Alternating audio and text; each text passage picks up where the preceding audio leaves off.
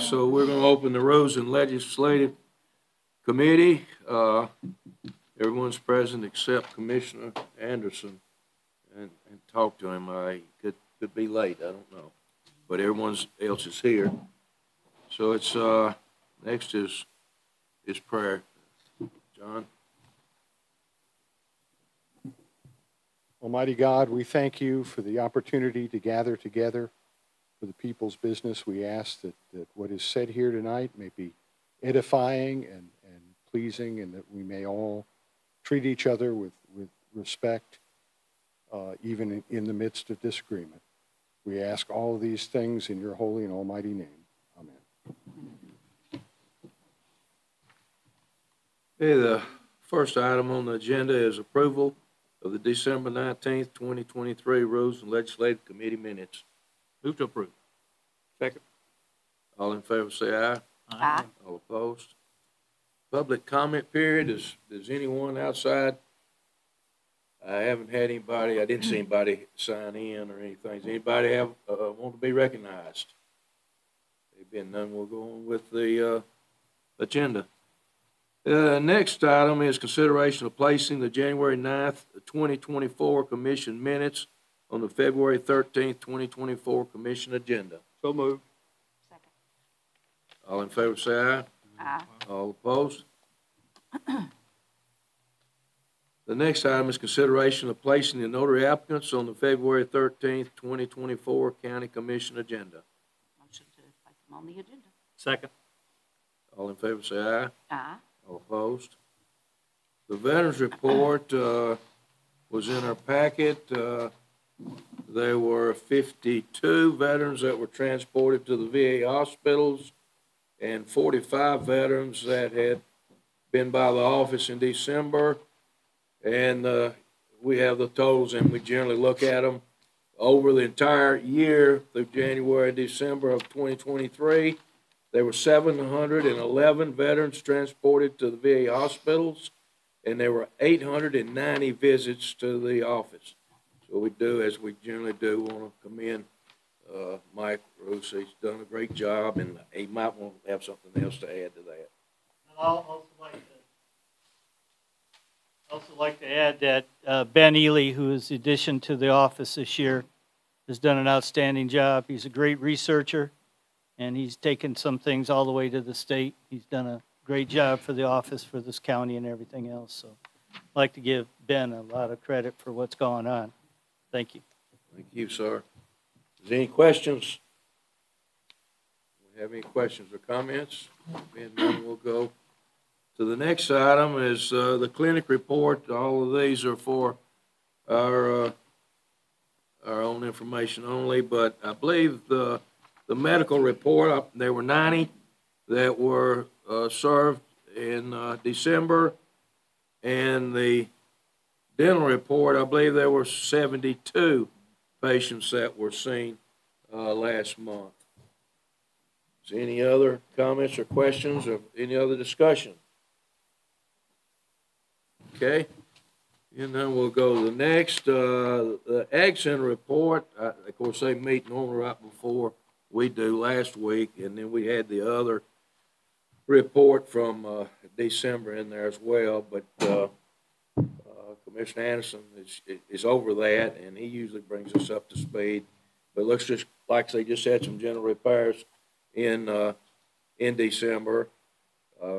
Fixing the front door was repaired. I think they were refinishing the kitchen floor, and there was some lighting in one building that was repaired as well, but pretty much standard. So the Joint Homeless Task Force, Mr. Hooker, I think Yeah, thank you, Mr. Chairman. Last week was a challenging time for the homeless with the weather, especially with the temperatures, with it getting down to the negatives. I do have just a little bit of a report of kind of how that went, and some thank yous to several people who stepped up during that time.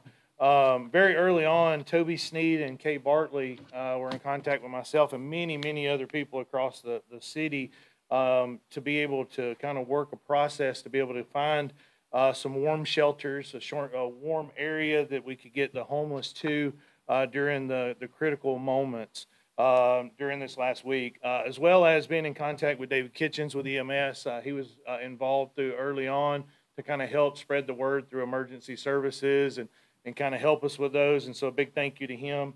EMS, they were big into being able to kind of, as they worked patients, being able to guide them to those warming locations, along with the Shelbyville Police Department and the Bedford County Sheriff's Department. Specifically, the two churches that stepped up to create warming shelters was Fairhaven Church and also Gateway Church. Both of those stepped up to be able to find a place for them to be able to get out of the weather for several days, and I think there were several homeless that utilized that. Over the last couple of months, I do apologize for not being here. I had a grandfather in the hospital one day, and then the other I had to work out of town. But I do want to kind of give you an update of where we're at with the homeless task force when it comes to our process of continuing to work with that group. We are working through a process now of finding a pricing structure for a tracking, I guess it's a software to be able to identify how many individuals in our community are considered homeless. And as I've spoke to you several times over the last several months, is we do consider homeless not only the people who are living in a tent, who don't have a home, but also couch surfing, as well as people who are living in cars, motels on a long-term basis.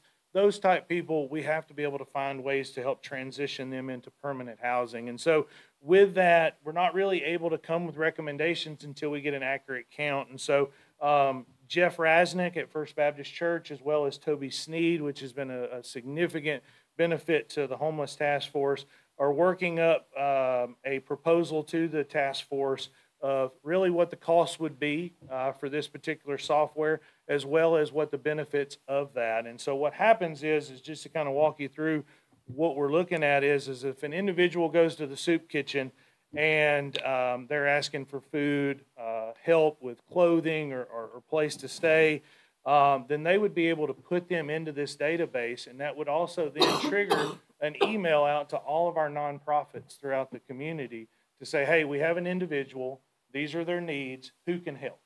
And so it kind of brings all of these different conduits together to be able to help expedite the necessities for these individuals.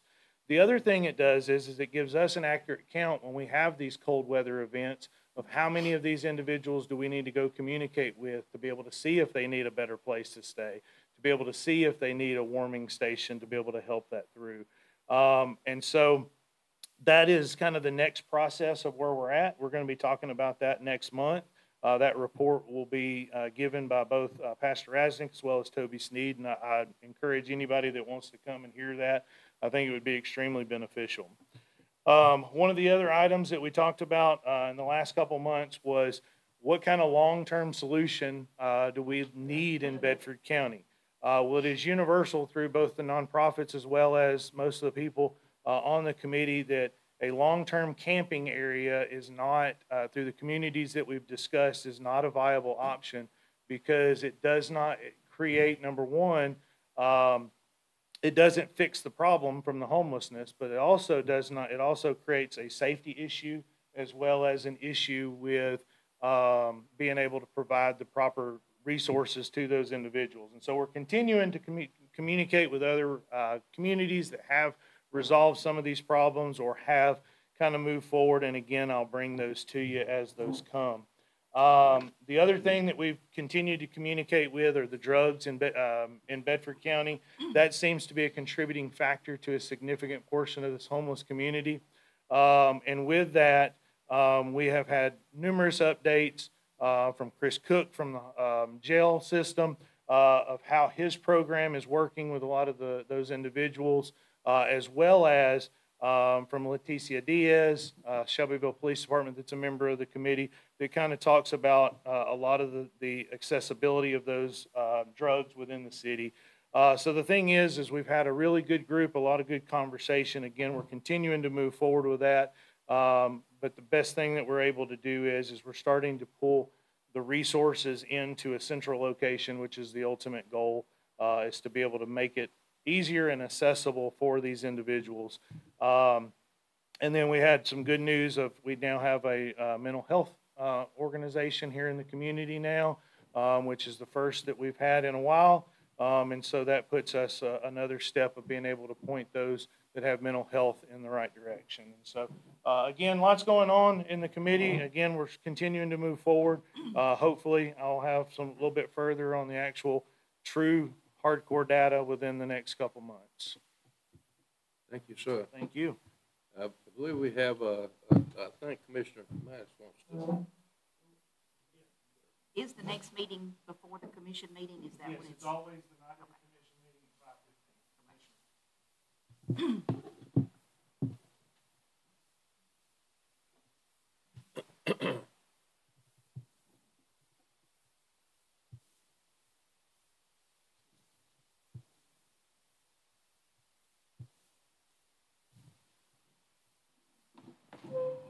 What do we have? This is in connection with the homeless. It's in, he gets set up here, he'll.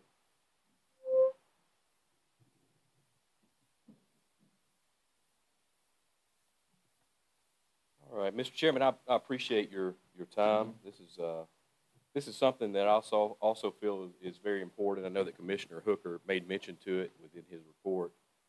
I'm going to read a statement to you, and then I'll be happy to quickly roll through this presentation very briefly.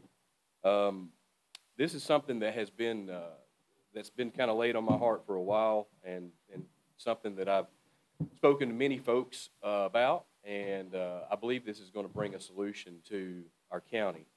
So, Mr. Chairman, as we all are well aware that illegal drug use happens and exists here in Bedford County. We all would agree that we wish that this was not the case.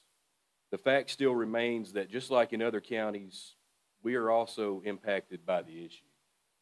One of the main problems that we are facing today is not just the simple fact that people are using illegal drugs, but that illegal drugs that they're using now are even on the tip of a lead pencil. I'd like to help address the problem and help find solutions. Over the past several months, I've met with several key experts within various parts of our county infrastructure in an effort to eventually put together a group of people that will be called a coalition. And these folks are folks that I'm going to call experts. And these folks have agreed to come to the table to begin looking for viable solutions to the issue as it pertains to our county. After talking to constituents, the first agency that I reached out to was the Bedford County Sheriff's Office. I've had several productive meetings and conversations with Chief Deputy Nakia Elliott. Very thankful for that.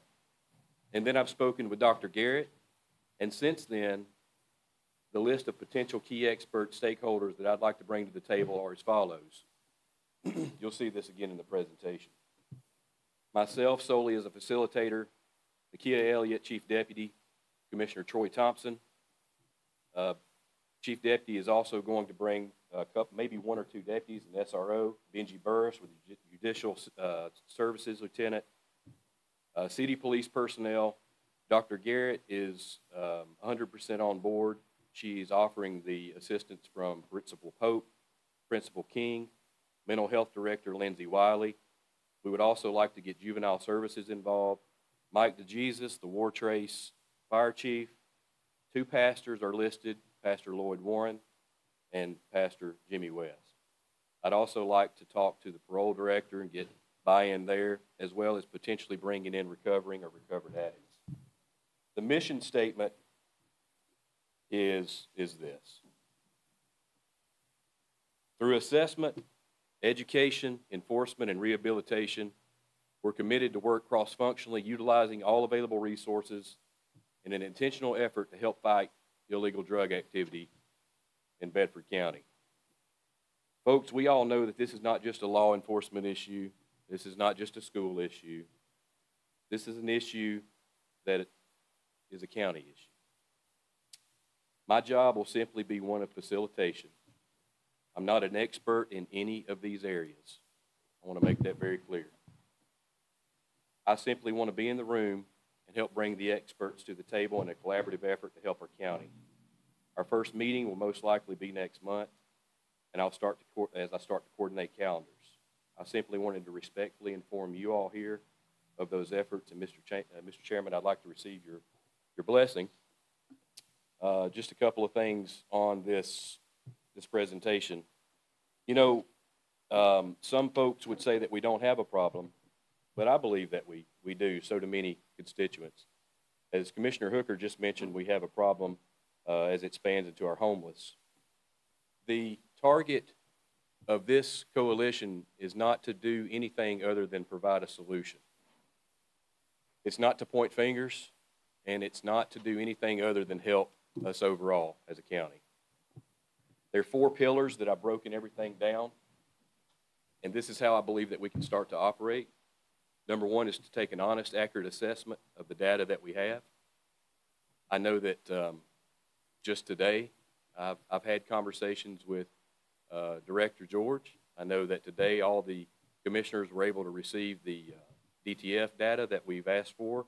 I'm very appreciative to the Sheriff's Office and also to Director George for that data. So we'll take that data in conjunction with many other data points and then work cross-functionally to help provide solutions. There's already many solutions already in place. That's evident. But I believe that we can possibly take all of the solutions and bring all of these stakeholders to the table in an effort to identify those solutions and maybe even create more. And then at the end would be an accountability process just to make sure that we're maintaining the solutions that are already in place, review those solutions, and then inform the public of the actions and those activities. There are the members again. There's a quick picture of the amount of fentanyl that it takes as a lethal dose, and that comes directly from the DEA.gov website.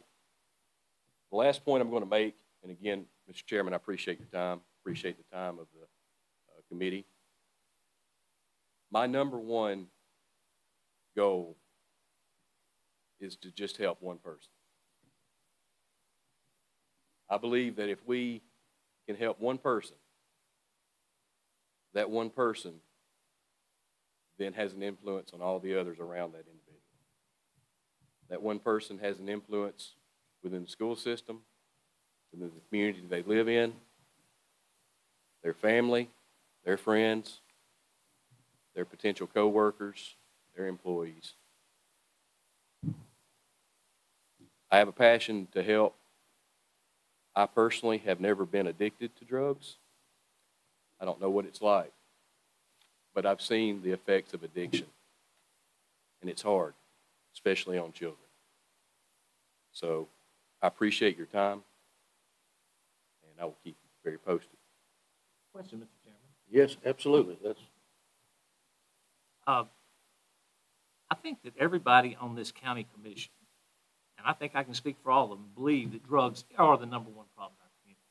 And so when you said that some people say that we don't have a drug problem, I think everybody agrees we have a drug problem. Yes, sir. And I think all of us want to find a way and find a solution. So thank you for thinking about this, and thank you for bringing this to our attention.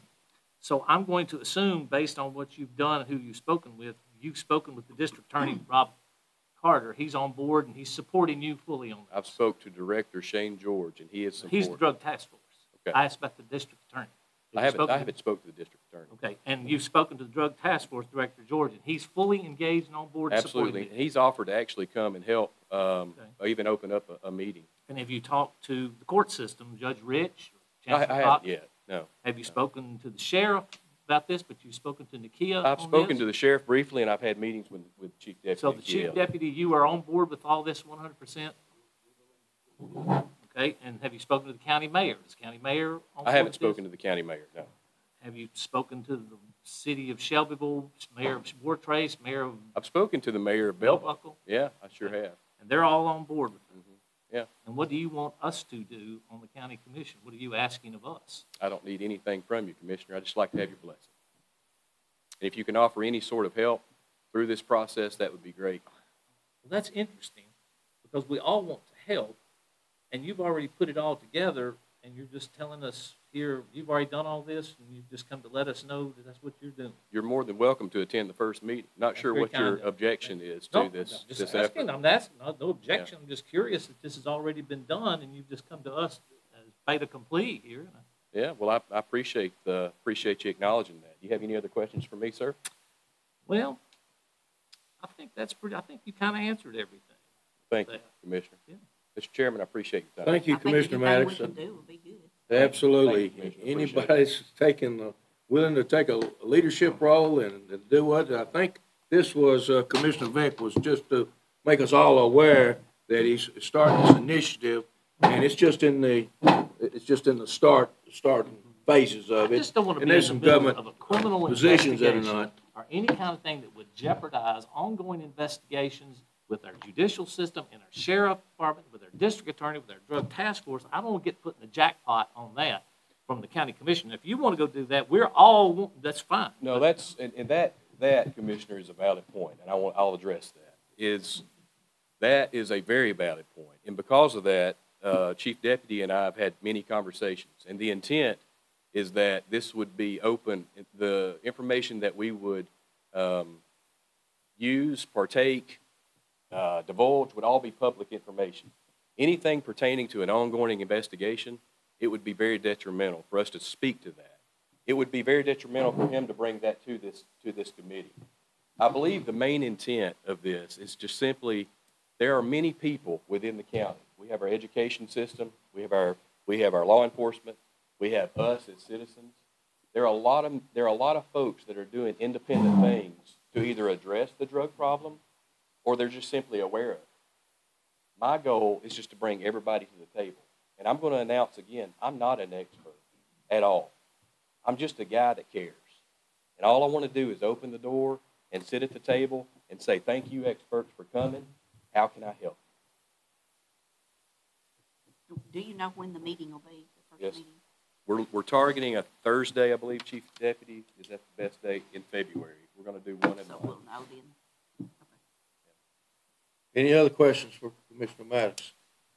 Thank you, sir, for telling us what our intent was, and I think anything we can push, any type of initiative to help with the drug situation is well done. Thank you, Mr. Chairman. Thank you. Any other questions concerning that? And certainly, I was on the homeless task force, and Lieutenant Cook is on there too, and he deals with that, drugs all the time, and it is, as he'll say, and all of them will, and law enforcement is number one problem, as we all know. Okay, is there any other business to come before the committee? We got one last thing here, Commissioner Yaki. Hopefully this is the last one. These are rules 6, 7, 8, and 9, so this winds everything up. On the front page, there I just added a county right there in the section B. The top of the next page, page 2, goes back to section E.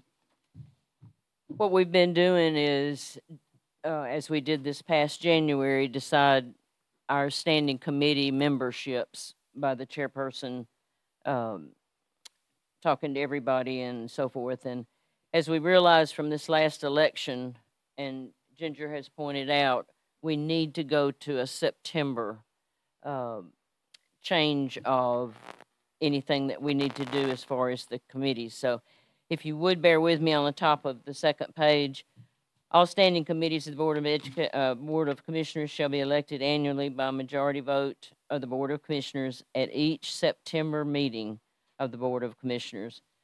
Before the August meeting, before the Rules and Legislative meeting, the chairperson shall ask each commissioner which committee he wishes to serve on. The Rules and Legislative Committee, acting as a nominating committee, shall submit nominations for the standing committee positions to the Board of Commissioners based partially on seniority and individual preference.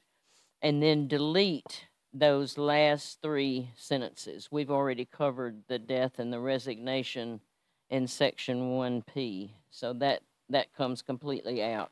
So what this is asking, instead of doing it in January, we do it in September, so that we don't get into this thing that we got into on this last election. The last red paragraph that says the chairpersons of the standing committees have the same voice, I'm going to move that down to section H, which talks about the chairpersons. Everything else that's changed is either just a rewording.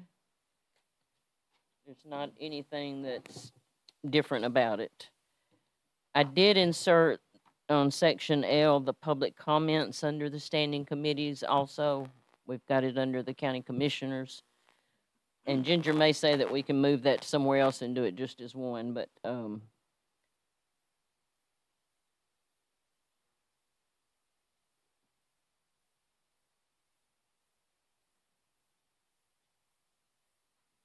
the rest, under bylaw 7, these are appointed subcommittees.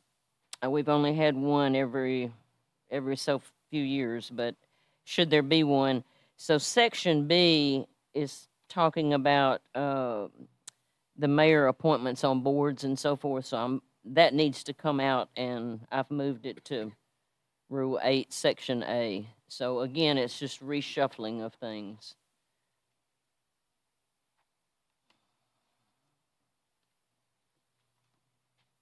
On the Rule 8, on all the boards and department heads and so forth, there was just a lot of verbiage in all of these, and so I pulled everything out to read just at the top what everything should be.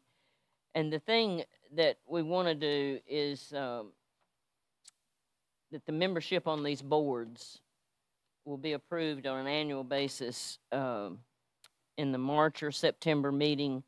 And the mayor may want that changed to January, July, but at least twice a year, because there's so much rotation, and they've got a program now that will tell you who's coming up, and so that we don't get into a lawsuit on not having done what we're supposed to do. So everything else is just taking out stuff that we didn't need and rewording things.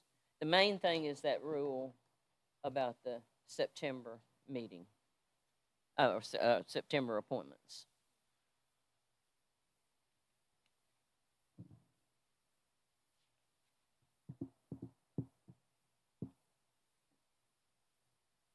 Yeah, are there any questions from the committee or the commissioners? On, where it says, on this 911, it says take out, no, are we taking that? No, we're adding that. Appointed by county mayor, subject to approval by the commission. Then it says delete, so we're taking that out. Where are you, Anita? Help me back. Bylaws number 9. Yeah, I'm sorry, number 11. it's number 11 on, 911 board emergency communication. The 911 board doesn't exist anymore. I think it does. yeah. Yeah. I'm sorry, not the 911. The EMS board does not exist No, this anymore. is 911. What number is that one, 11? Number 11. 11, yeah. They're finished. Shall have a board of directors is required, Uh, appointed by the mayor, subject to approval of the commission. yeah, and then it says delete. Scott, can you help me on that one? Here, can you find The it? 911 board, does it have to come before the commission? And then it goes. Okay.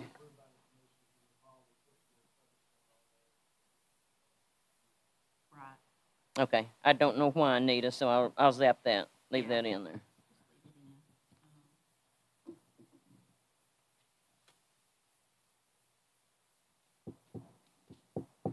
Good work, Commissioner Young. Same thing on 16.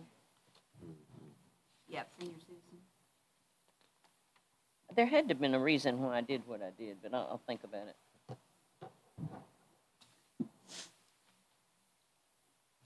And if anybody sees anything else, just please let me know. I'm going to try to get I can get over all this head mess, try to get with Ginger within the next few weeks and let her go over everything, make sure we're compatible with what we're supposed to be doing.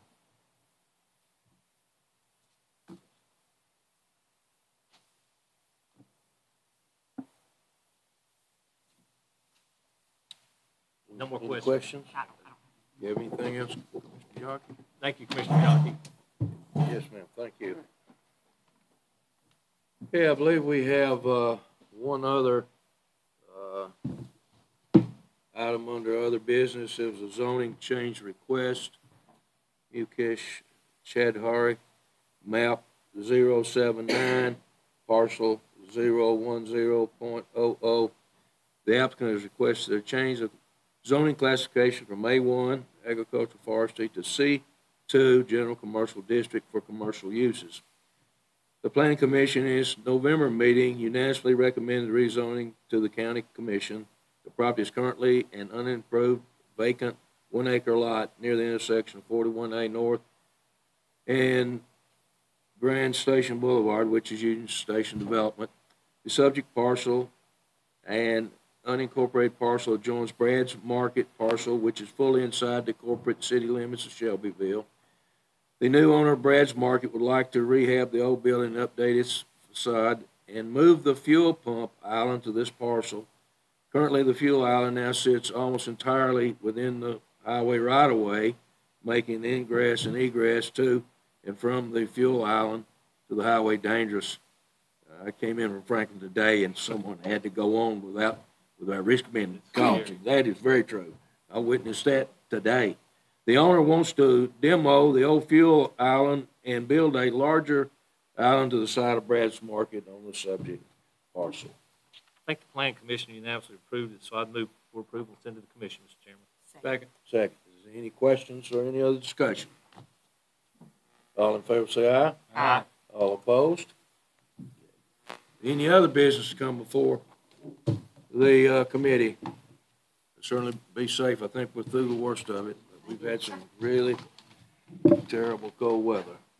Okay, is a motion to adjourn? Motion to adjourn. Okay, so moved.